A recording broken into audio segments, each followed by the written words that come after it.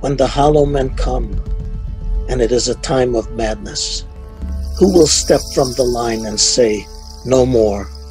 And who will brave and steal fire from the gods and stand solitary beneath the blinding glare of truth? And when the hollow men finally arrive at America's shores and beguile our hearts to dream and sleep, who will strike the flint and steel and ignite the phosphorescent glow of reason? And when they wrap themselves in all you love and raise everything that came before and let fall the dusky veils to bring forth the dead of night, what will you do? What will you do?